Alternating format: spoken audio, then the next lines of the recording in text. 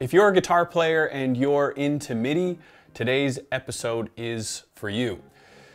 If you love using MIDI, you already know that you can hit one button on your MIDI controller and a whole host of changes can happen across your pedal board.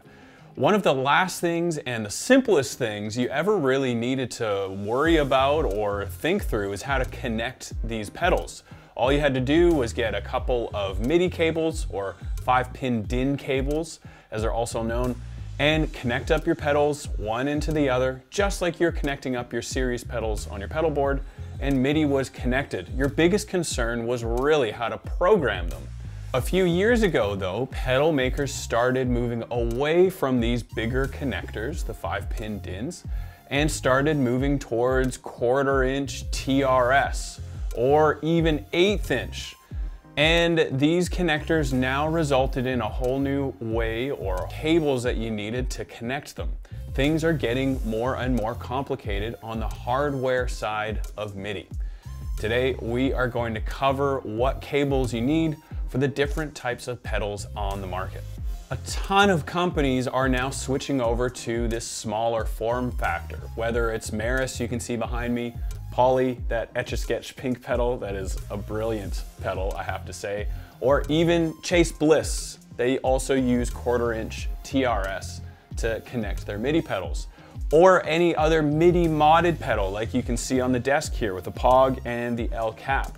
Both have these MIDI connections on the side that are not over 5-pin DIN.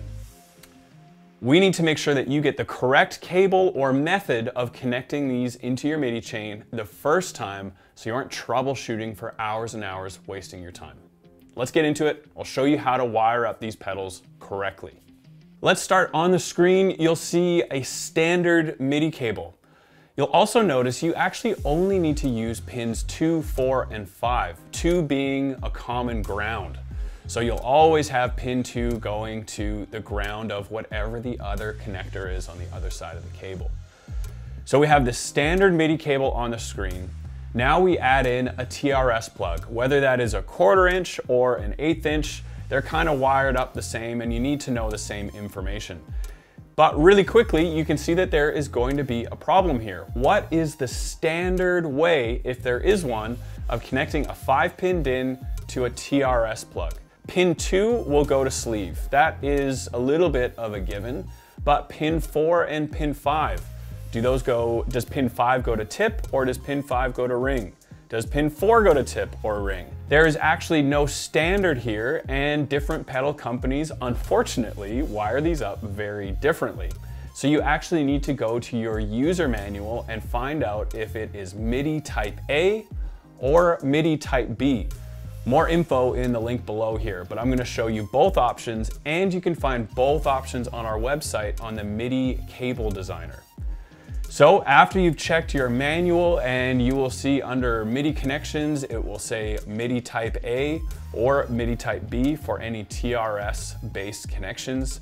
Now you know what type of cable to get. Again, the different diagrams are on screen so you know how to wire up a Midi Type A, how to wire up a Midi Type B, and the last little kink in the chain, Chase Bliss, and maybe another company or two, but Chase Bliss is the main one that I know of. They have their own way of wiring this up as well. They actually only use 2 lines. I'm just gonna put this on screen so you guys can see it and know exactly what I'm talking about. But Chase Bliss has their own way, so we'll call it the Chase Bliss way, Midi Type A, Midi Type B. If you have more than one pedal though that has a TRS connection on it, there is another way that you can go about this that may simplify things depending on the pedals that you have. And that is, you can see it on the screen above, is a MIDI splitter. So the one I have in my hand is by Disaster Area. Tons of companies make MIDI splitters these days. The good thing about this is if you have a TRS 1/4-inch MIDI pedal, like Chase Bliss, you can often just use normal TRS cables, and the MIDI splitter nowadays can actually configure what pins are sent to the pedal on the other end. So you can just use a standard TRS cable and configure per outlet what that pedal is actually going to see. Or you can send it Midi A, Midi B, or often Chase Bliss as well. So that makes things a little bit more handy using a MIDI splitter if you have multiple pedals. If you just have one though, you can put it at the end of your chain, use the appropriate cable, and you can save yourself a little bit of money. If you do not want to solder your own cables, you can buy them off of our website, and we have these all on our MIDI cable designer, link above or in the description below.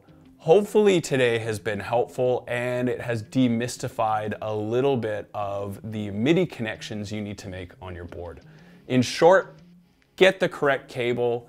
Make sure you double check in the user manual. If it doesn't say there for one reason or another, email them, email us. We'll try and find out together and make sure that your board is up and running in no time.